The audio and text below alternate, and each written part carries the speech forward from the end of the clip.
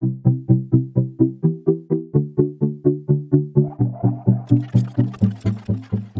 everyone, I got a question for you. What are you doing for putting up food for this next big chapter? Most of us know we're gonna see more inflation, more hyperinflation. Many reports out there are saying we're in a recession, and then there's other reports that are saying we're gonna be in a recession 100%. So what does that mean? It's gonna get a bunch worse? And worse than that, economists are saying that we're headed towards a depression, which would be very, very bad.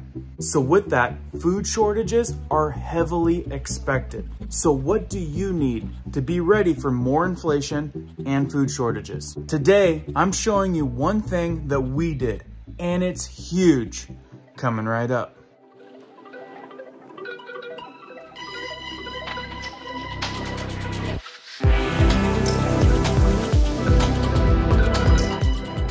Welcome back to all of our great subs. If you're brand new here, like news that affects you, prepping tips, emergency preparedness, how-tos weekly. Be sure to hit that notification bell so you guys can stay up to date. Let's jump into this one.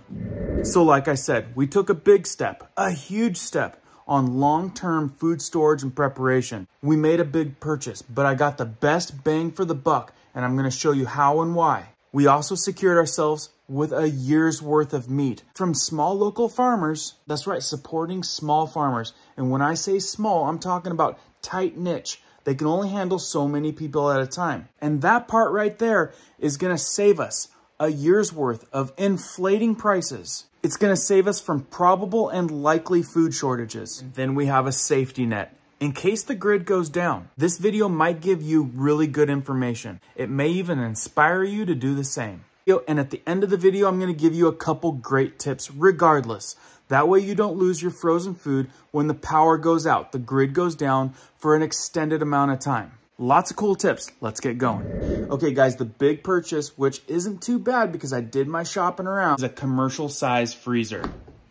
We're talking about a 49 cubic foot size freezer. This will hold a lot of meat. As you can see, we've got some of our salmon in here, but we just got this thing. We're yet to fill it up. Okay, so first of all, it's not as expensive as you might think it is. Now, growing up, I always thought a big, huge stainless commercial freezer like this was gonna cost you like 10 grand. Now, for starters, this isn't some type of sponsored video where they sent me this thing for free and I'm gonna make a bunch of money off this company. I paid for this thing. But with that, everything that I talk about and stuff, I'll always leave Amazon links and links to that kind of stuff down in the description so you guys can do your own research. But why did I pick this one? It's a 49 cubic foot Westlake. Now, like I said, I remember these things being like 10 grand, then I saw them for 8,000, but I only spent $2,600 on this thing.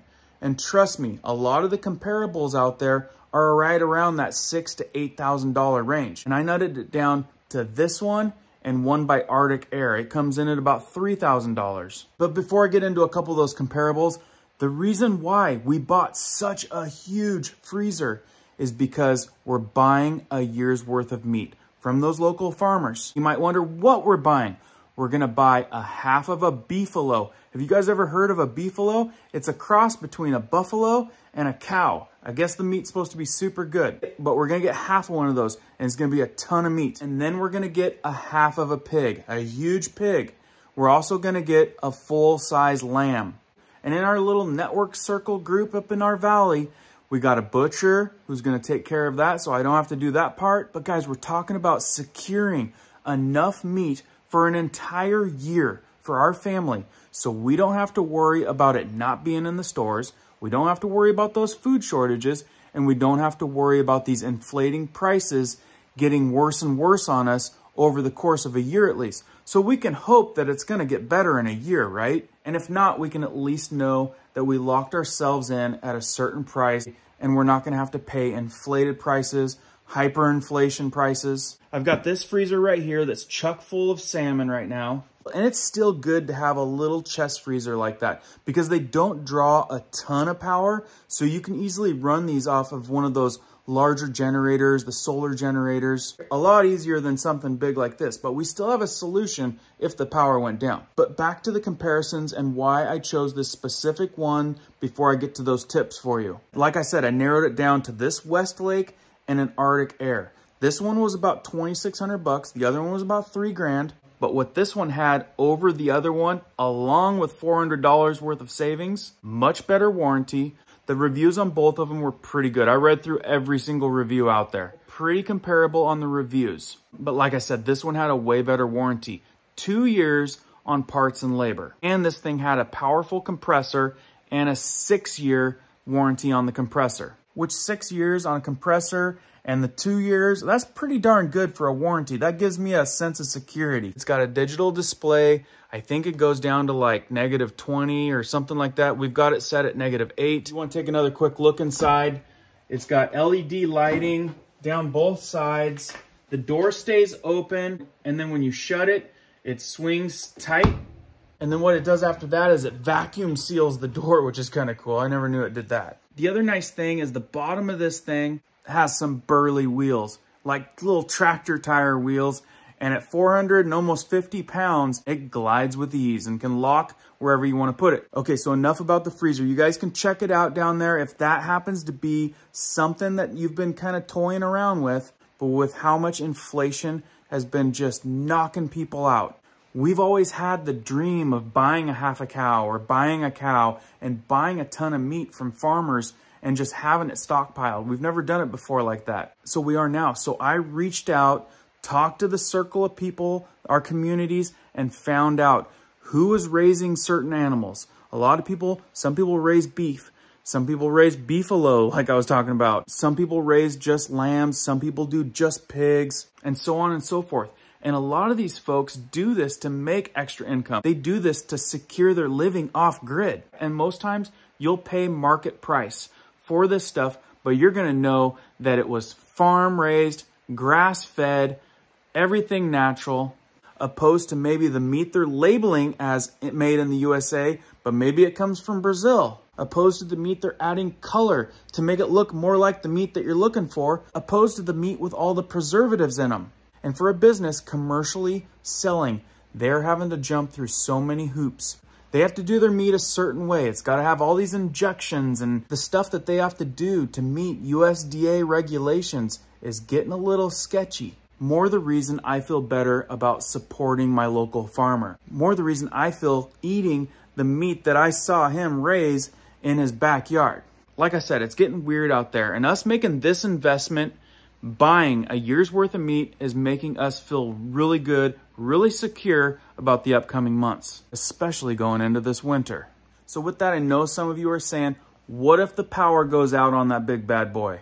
Well, before I give you the tips and solutions to that, which I know a lot of you have freezers out there already, let me know down in the comments below if you guys would like to know more information on how I found these local farmers, how I sourced out these folks that sell cattle, that sell lambs, that sell pigs, so that I can help you guys get into these circles, find these folks, so that you too can maybe start buying some better quality meat, support local, and get ahead of this inflation and possible food shortages. I'd love to give you guys some of those tips. If you're interested, I'll even take you to the farms and show you what it looks like. I could probably even convince a couple of them to be on film. But like I said, I know some of you guys are like, catastrophe happens, crisis happens, world crisis gets even worse, power goes down, EMP. For whatever reason, your freezer ain't gonna work for an extended amount of time, and all that stuff is gonna go bye-bye, go rotten, you're gonna lose it. What do you do?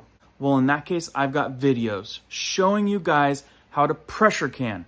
So you can do pressure canning. It can be as easy as using a propane heater outside. When the power goes down, you can still pressure can.